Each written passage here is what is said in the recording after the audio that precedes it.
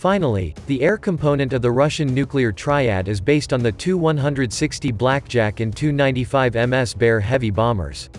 With between 50 to 70 strategic bombers in its arsenal, Russia has a potent air option in case of a nuclear war.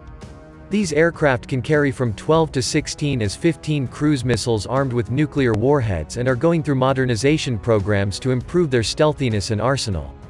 Eventually, the fifth-generation PAK-DA stealth bomber is scheduled to replace these aircraft.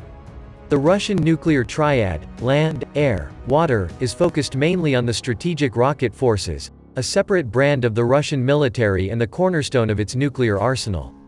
They are responsible for Russia's intercontinental ballistic missiles, of which there are about 310 that can carry up to 1,189 nuclear warheads.